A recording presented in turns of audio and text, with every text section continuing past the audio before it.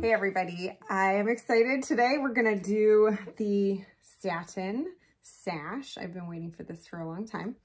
I've completely left it underpainting. There is nothing on here except for that last stage of the Mische Technique, the blue with the white over. So it is ready to go. We're gonna glaze it in, and then we're gonna go in with some detail with some highlights and some shadows so you can kind of see the whole thing come to life.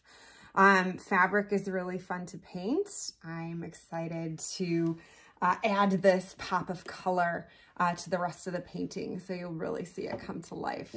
So it's fun sometimes, even when you're painting on your own, right? And, you know, it's fun to leave things for drama, you know? I think we have to kind of keep it exciting and fun for ourselves. So, you know, adding a bit of the dramatic into your own process is really something I look forward to as I'm working on each of my paintings, and something you could try as well. So without further ado, let's hop into that red satin.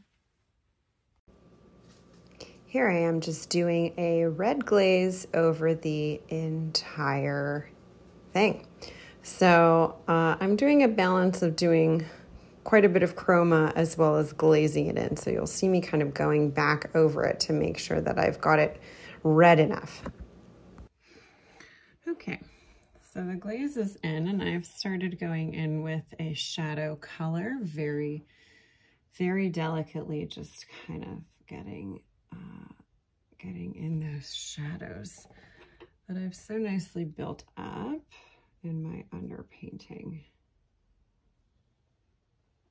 Because of the color of the red over the blue, it definitely does a thing with your underpainting. And that's definitely part of the Mische, right? Every time you begin with a color glaze, you're really going to change the information underneath. Certain colors are more intense to work with than others, which, you know, makes sense. Certain colors are just more intense, period, right?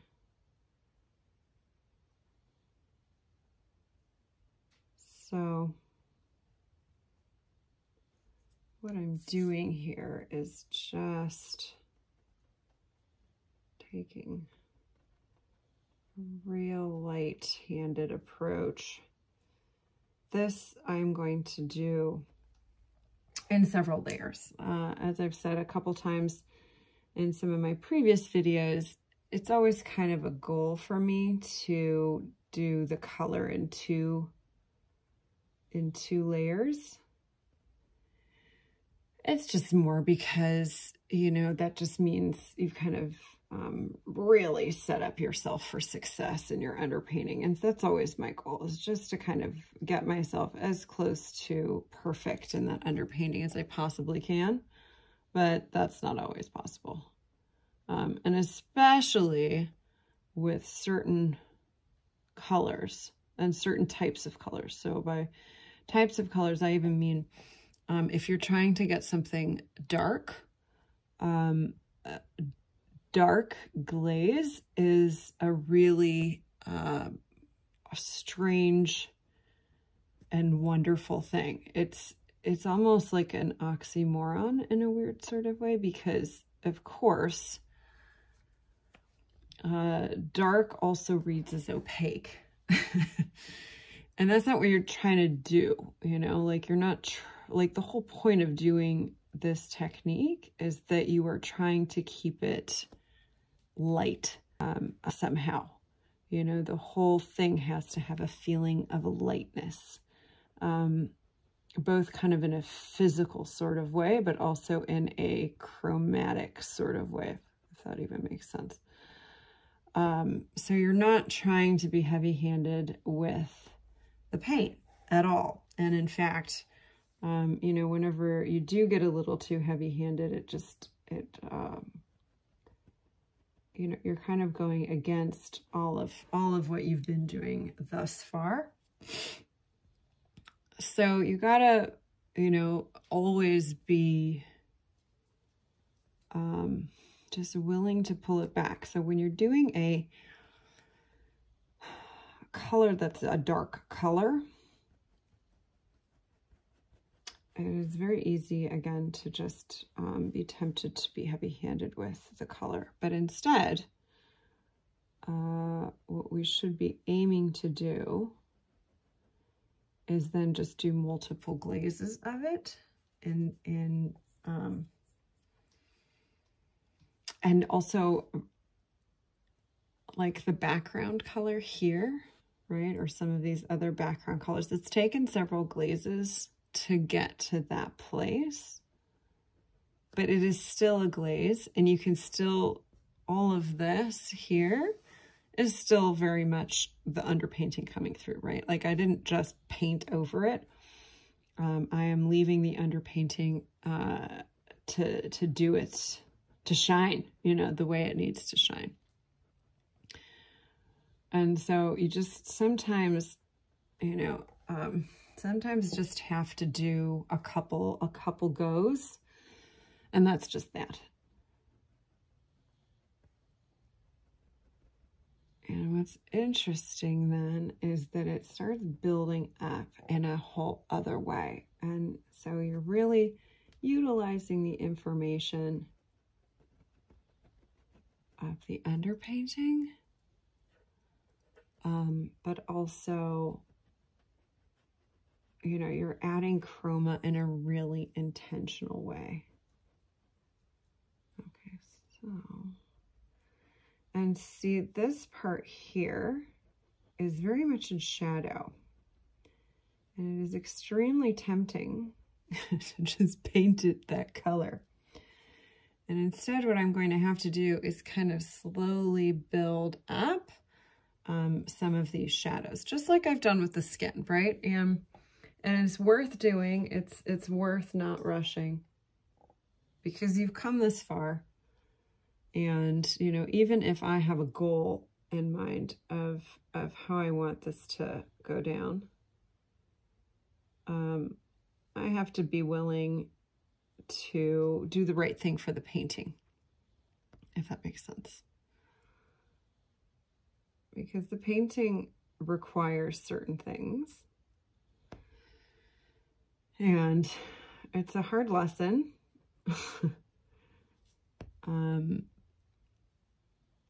But you gotta, you know, if you've come this far, you gotta do it. You gotta do it the way the painting wants you to do it.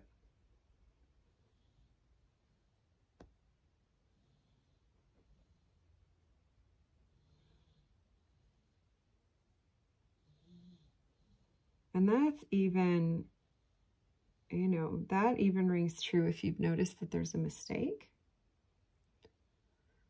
As I did the other week with the hair, right? Like if you notice something is off, and even if you're like, oh God, I'm so close to being done, I just do not want to go back and fix this.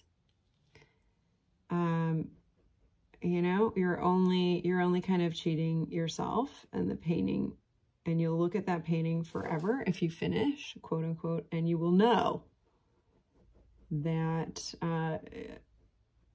you know, you did something, you did something that perhaps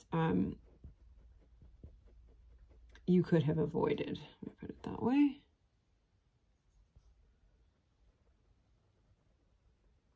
And so it's really just a commitment when you go down the road of a painting,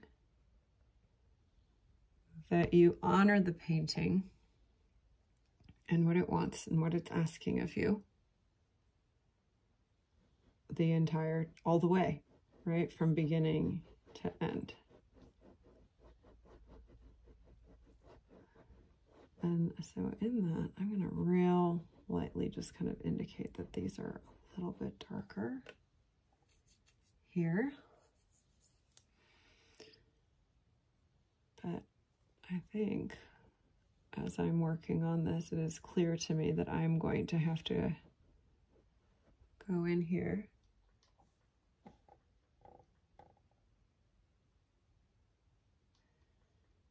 And wait until this is dry, what I'm working on now, and do the glazes, or I'm sorry, do the shadows in kind of their own glaze. And so, as I was saying, with the darker,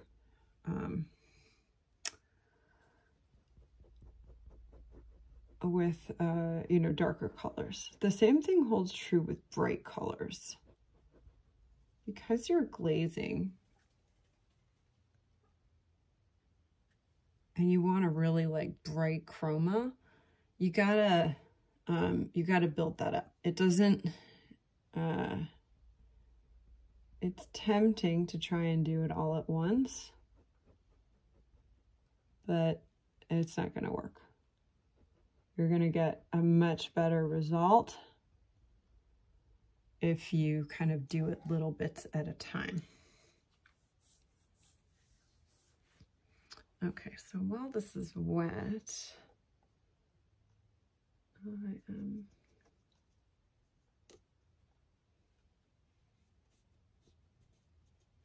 going to do a splash of my white here.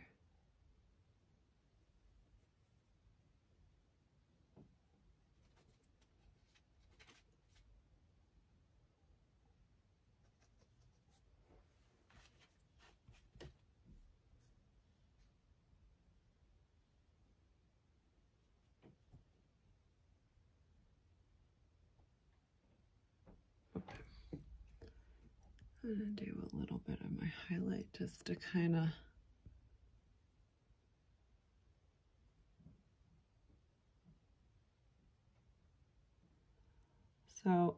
white for a Mische Technique. It's not always the answer for painting, right? White is not always the answer. I know it can we can get into thinking that it is, but it is not. But for when you're misching, there's definitely something to be said for a white glaze. It very often harmonizes what you're working on.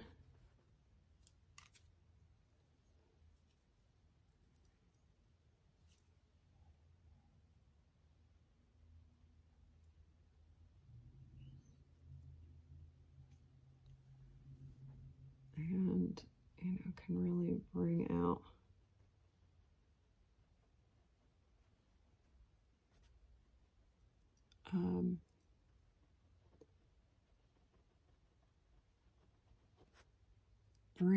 that extra, just not even just the pop, because of course that's what highlights do, right? Like that's obvious, but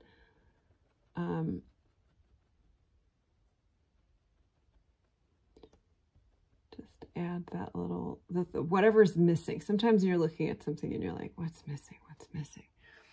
And weirdly often, it's that you haven't put the white in yet.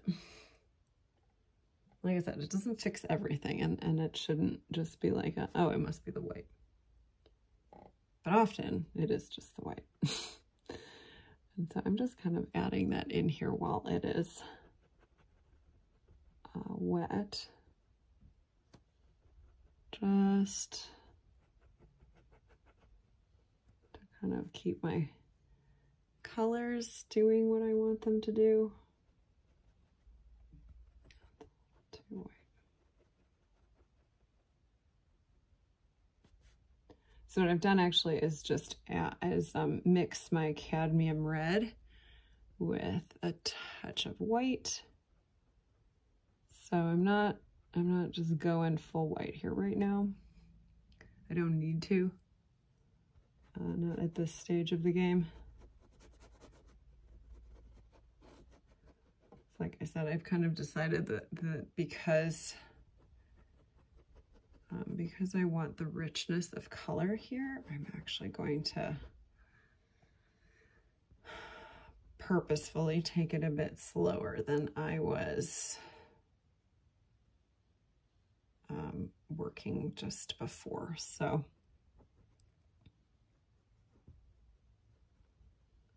okay, And then there's very bright highlight right here.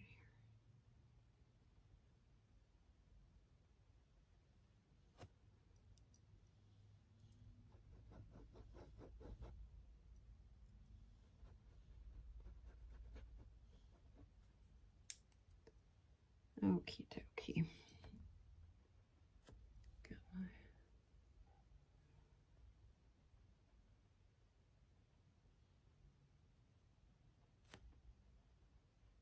shadow here.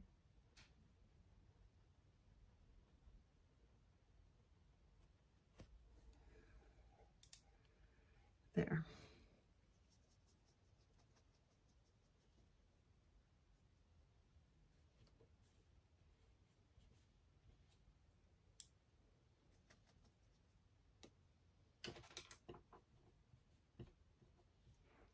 Okay.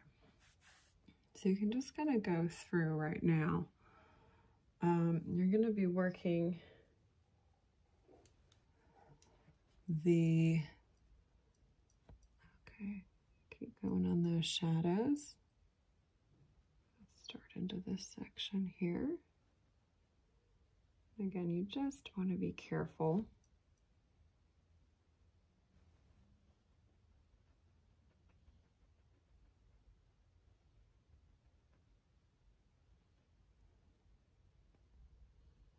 And always look at your reference. You've got all the information underneath, right? But never take it for granted. Never just assume it's correct. Even if this is now what, the maybe sixth time really you're looking at it with all of the layers and all of the glazes and under, you know, from the very first kind of underpainting moment to the first glaze to the 3 times you've done the white, right? Like you've looked at your painting a bunch. But regardless, I don't assume that I have seen it correctly every single time, because you just can't, right? Like your eyes naturally just kind of fill in the blanks in a funny sort of way. That's what they're supposed to do. Like when your eyes look at something, your brain gets part of the information and then literally it fills in the blanks. So we never really, you never really see everything. You only see part of stuff, which is very frustrating. I want to see everything. And so, you know, as a meditation practice, that's kind of an interesting thing to,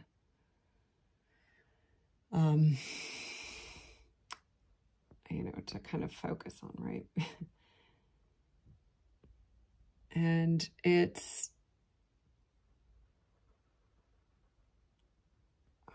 by constantly checking, constantly affirming and reaffirming and,